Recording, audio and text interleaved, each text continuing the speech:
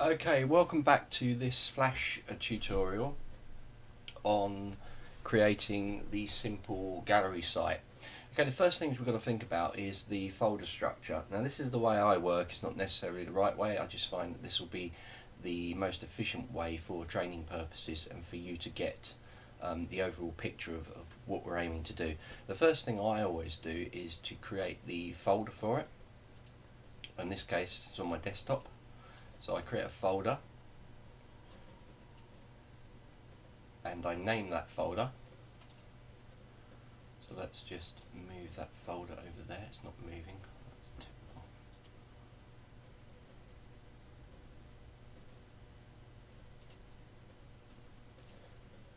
There we go. Okay, so we're going to call this gallery site. Now this will be the root folder for everything that's going to go inside. So within that folder I'm now going to create a few other folders. One is going to be images, and this is where all the images that we use are going to be put. Another folder is assets, and this will be all the creation assets such as the Photoshop files. And finally this will be the document folder, where any documents from clients or documents that you create, they'll go in there. And then finally we'll do the Flash site. Now if you're doing an HTML site, you could name this HTML site, it's up to you, and that will contain all of the folders including the original Flash files. Within the Flash sites folder I'm going to create another folder called www, and that will be where we put our final site. So this is the simple image structure. The next thing to do is, if you're getting a brief from a client, is try and structure that brief. If you're creating it from scratch like we are, then we'll create our own.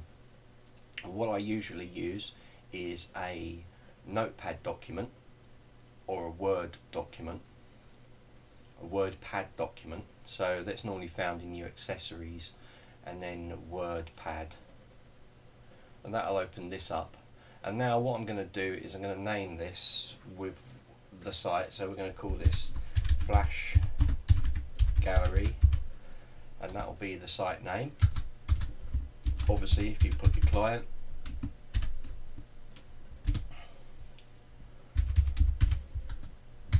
and the date that you started the project, or the date that this document was created, which in this case is the 27th of the 2nd, 10. Okay, and then the brief: to design a gallery site for YouTubers. Okay, and now we're going to go and look at create the site map. So the site map is going to be arranged like this. We're going to have the home page. This will be the top root directory from that. In that page we're going to tab in, put a marker and put the others about us, and do the same for all the other pages.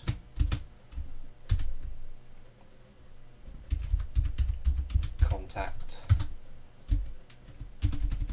and gallery. And obviously if you're having a page that's going to go through to another page, then you would sub-indent it again and have email or PDF download or whatever you want, and you would keep tabbing in for more and more levels. So it's up to you how you create that side of it. This is a simple site map. This will get you going.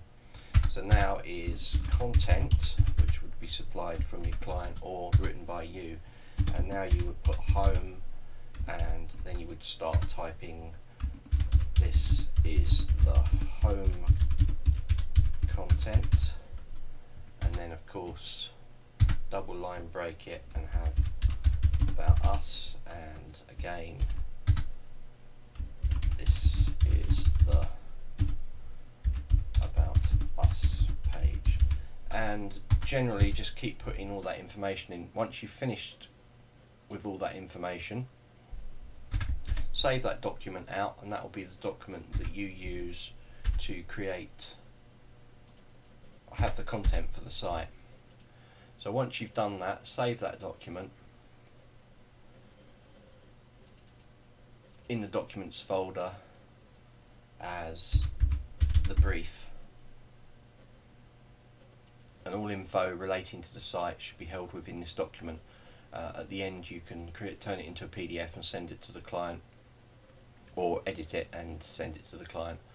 So you've got all that information there. So this is all that we need at the beginning of this course, and it will give you, by creating the document in there, it will give you an idea of where you're heading with it.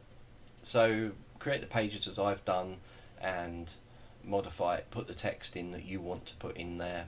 I'm going to use just dummy text for this site, but you might want to use real wording for it all. There's a reason also that I've done it as a Word document in TXT file, because I didn't want to bring any formatting. I can copy and paste it straight out of this document straight into Flash, and it's not going to inherit any of the characteristics of like a Word document, which might add HTML to it. This is especially relevant when you're putting it into things like Dreamweaver. You'll get a Word document from a client, and you'll strip the text out and put it straight into Dreamweaver, and then because it's come from Word document, it'll inherit the properties and you'll get all sorts of funny things going on. So I always strip it all out of Word documents and put it into Notepad or WordPad and save it as a TXT file. That's been saved as an RTF file, so a little bit of a mistake there because it's going to open up in Word, so I needed to save it out as a TXT file so it didn't inherit any of those details. So I'll open it up with, again, it's good that this little mistake has happened, and then I'm going to go save as, and down here I'm going to select text document and save it in there, and it will remove all the formatting from it, which is what you want.